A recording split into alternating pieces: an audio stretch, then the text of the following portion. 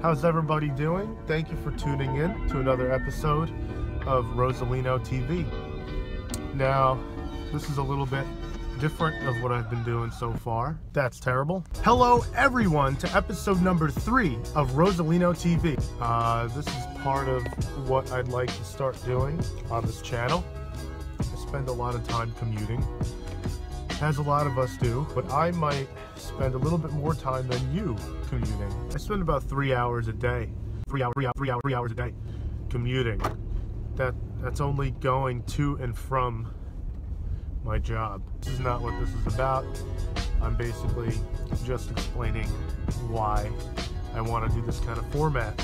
I'm gonna bring different topics to the table. Please forgive me. I'm actually recovering from some kind of cold. I don't think it's the flu, but I'm not feeling too great. I'm committed to doing this for you guys. Anyway, so today is Track Talk 1. This is the first time I'm doing this. You're not gonna have to watch me this whole time. I'll probably play some footage over here or over there. I'll be miniature on the bottom corner of the screen, give you something to look at while I talk about a couple of topics that I'd like to expand upon. Anybody who's interested in doing some track time. I've always been a big car gamer. I've always played Gran Turismo, Forza, and all the arcadey stuff like Need for Speed and all that fun stuff. And that's usually always the basis of a kid growing up into a car guy or girl. And some people do it for fun, some people do it because it's their passion. I've always done it because, you know, Gran Turismo was always such a big part of my pre-driver's license life because I was just collecting cars all the time and driving them and doing this and that.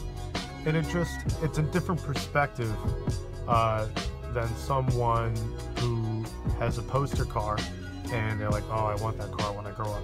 Totally different. And the reason why is because instead of looking at a car as a piece of artwork, which they are, you see the purpose behind a car and its own functions, driving from A to B or racing. I'm not talking about street racing. I don't believe in street racing. I've known many people that passed away from street racing, whether they were involved or a victim. I'm not talking about that. I'm talking about legal, controlled street racing.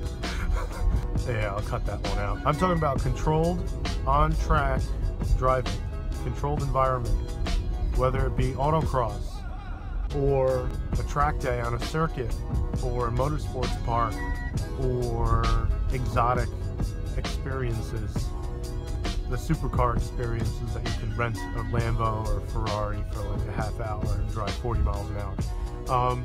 I guess that might count. Not really. But basically, someone who wants to, you know, get into performance driving, I highly suggest joining the SCCA. I am a member. Go on to grassrootsmotorsports.com. That is a fantastic hub of information of tons of guys doing all sorts of different builds and documenting it, you know, whether it be a $500 build, a $1,000 build, random builds, classic builds, tons of stuff and information on there, and I absolutely love that website, and I subscribe to their magazine. As far as reading goes, the forums is a good number 3, but as always, a forum is not your number 1 place for information. It's a good reference and a good tool, but don't rely on the elbow grease posts. Don't ask where to get that either. On to Track Talk 1. I know it's like Track Talk.1.1. It's kind of like cool looking. Maybe I'll keep that, maybe I'll change it. Who knows? Let's see if it works for now. So on to the episode. Okay, so I'll do that. You stole my heart of gold after my silver soul. Can you dig any deeper now?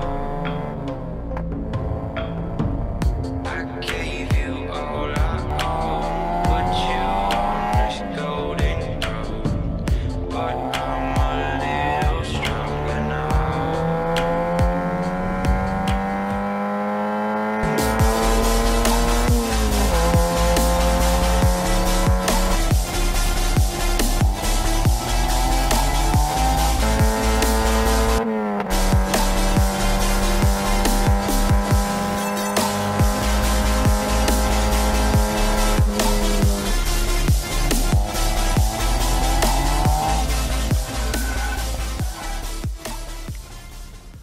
Okay, I think the best place to start would be autocross. I know a lot of you may have done it already, or may have tried it, or watched videos, read about it, and there's always those 5 people complaining about how they have to work all day long and drive for 40 seconds or 3 minutes and work for hours on end. Sure, okay, if you're one of those people, or I'm sure you know some of those people or have read that before, they're totally missing the point. You may disagree with me, but I think you're missing the point, because you may be only driving for 40 seconds or a minute, but the anticipation and that time leading to when you're actually behind the wheel and it's all you, it's a way of igniting that control, so that when you're behind the wheel, you can concentrate, you focus, and you go between those cones, and you hit the apexes, and you do everything right. That's a lot of pressure. And if you can't control that, or if you can't handle that, you'll never be able to do 150 down the straight, on an open circuit and the proper way and in control every single time. Yeah, you may get lucky, but it's the focus and the control of your actions that counts here. Autocross is extremely important for that, and I'm a sole believer in that. Sole believer? Am I the only one? I strongly believe you should start at autocross. The New York region, they do a fantastic job. They have a couple of locations. The calendar is going to come out soon. Comment or question me on some future updates. I'll be more than happy to supply you with that information, as I'm friends with a lot of the people involved with coordinating that. I think they're great, and they've definitely grown in my region in the past couple of years. I really am proud of those guys for keeping it together and making it grow so much. It's really something nice to see this day and age, where a lot of people are against anything car related or automotive related, on track or racing or anything of that nature. It's always on the news. Person played a video game and now he shot someone, So I'm very happy to provide that information. If you have any questions, please comment below, shoot me a message, and I'll update you on all that. You can also go on my Facebook page, Bambino Giallo, and stay up to date on that. I'll be posting their stuff regularly, as long as they provide me. Now, this episode is a culmination of some previous footage and newer footage that I took this week, and I've combined them now. The reason for that is that I was recovering from a bad cold, and I wasn't feeling too well during most of the filming, but that's the reason why, just so y'all know. Y'all. 4 important points I'd like to make that should totally encompass your whole mindset for attending any sort of track day, whether that be autocross or a track day, on an open circuit, of course. So, number 1 being your tires. Your tires are by far the most important part. They should be in good health, no less than 50% tread. Hopefully they don't have any plugs or patches, and you need to be fully aware of your tire pressure. Depending on the drivetrain layout of your car, your tire pressure may vary. I'm not going to say there's a golden rule, every car 35 psi, all 4 corners, that's what works. No, not true. Different weight balance, different front wheel drive, rear wheel drive, all wheel drive. A lot of things come into play. There are plenty of resources you can use. Number 1 being other people that race the same type of car. You can use as your benchmark and play with the pressures, going up 1 psi, down 1 psi accordingly, according to your driving style and the way the car feels in your own hands. But typically there is a sweet spot with tire pressure. Usually, 2 psi lower to 2 psi higher. In that range, you'll be very close. Anything more than that, the medium to most, a very big difference in handling characteristics. Okay, so number 2, alignment. Very important.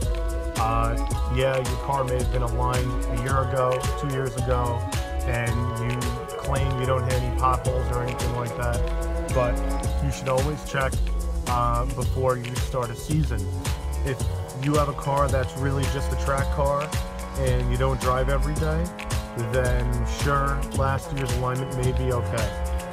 Otherwise, you should start the season with a new alignment, fresh, nice good start, and a good benchmark. You can check it when you redo the alignment next time or next year, next season, etc. Number 3. Now, this one I find very important, and this seems to be a part that a lot of people don't realize and take it for granted, really.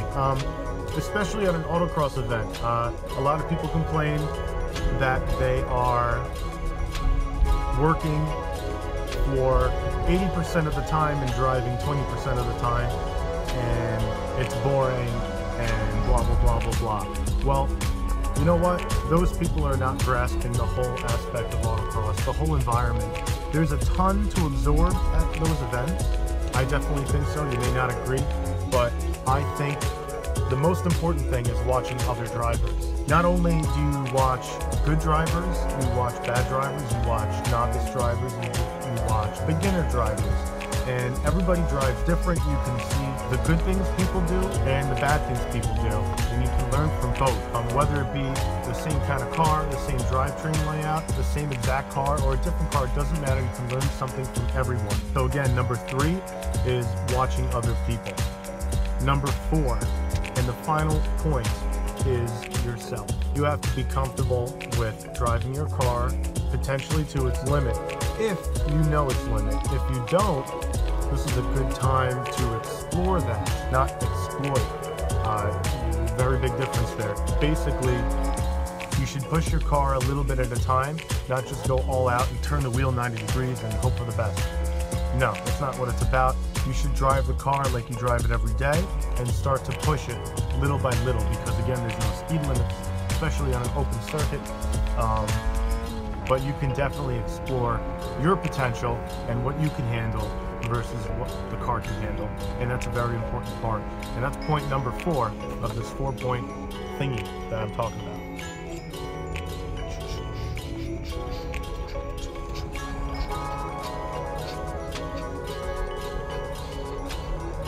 Commuting home from work. Commuting home from work to yourself. Potentially something not. That's an NYPD. Oh, it's a traffic cop. We're good. Oh, I didn't do it. I'm just talking to myself.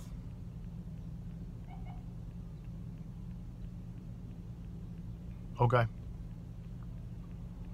What's going on here, bro? Thank you all for watching. Please like, share, and subscribe, and comment below to let me know what you think.